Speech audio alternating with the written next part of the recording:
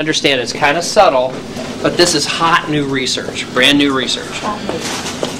Besides gastritis and ulcers, which happen in 5 to 6% of our patients every year, the other big complication is iron deficiency anemia. Okay? It happens in 5 to 6% of our female patients, but it never happens in our guys. And that's not quite true. We've actually had one. So wait a minute, it happens to a lot of our female patients, almost never to our guys. Now it turns out, even if you don't have an MGB and go out into the Society of America, lots of women have low iron. About 3%. 3% of women have low iron. And they haven't got an MGB, and almost no men have low iron. If you're a guy with low iron and you go to your doctor's office, you know what they say? We have to find the cancer. Because it's so uncommon for men to have low iron, whereas it's very common for women to have low iron. Why? Because every month they throw away a couple of pads full of iron. Okay? That's in your menstrual cycle. So, back to our patients post-op, the very first thing we need to tell you is don't donate blood, don't give away iron in your blood, and think very carefully about your menstrual cycle. If you're losing a lot of blood there, stop it. Go talk to your gynecologist and consider the various treatments that can decrease your blood loss. That's job number one. Now, number two, I bet you a nickel, if you've got low iron, your doctor has prescribed to you some iron tablets. Okay? They're not quite worthless, but they're next door to worthless. Why? Because iron tablets are basically rust. They're iron sulfate. If you go scrape the bumper of your car, well, scrape the bumper of an old car, now they're all covered in plastic, but when I was a boy, the bumper's rusted. You scrape that off, that's rust. Now mix that in water. You could stir that a long time, nothing's going to happen.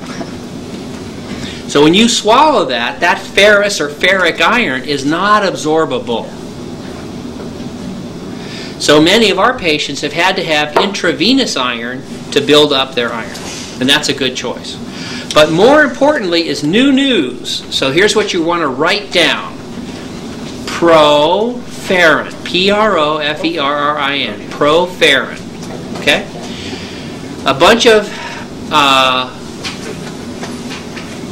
guess they're scientists, doctors, food researchers, I don't know who did it. They noted that you and I can absorb iron from meat easily. Because the iron molecule, the iron ion, is wrapped in the hemoglobin molecule. So when you and I eat steak, the iron that's in that steak can be easily absorbed. So one possibility would be just send you out and eat tons of steak. But that's kind of hard to do. So what they said, hi, good morning.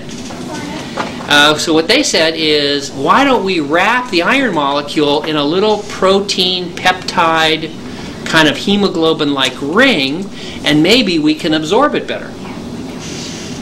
And so they did that. They thought they had something. Then they said, how can we test it? We have to find somebody who's losing blood every day and test and compare those people when they were getting their intravenous iron and compare it to those people who get the proferrin. Where can we find people who are losing blood every day? At the dialysis center. So they went to the dialysis center, talked to the nephrologist, and the nephrologist said, we have to transfuse our nephrology dialysis patients every month, every couple months, because they're all losing iron every day in the artificial kidney pump.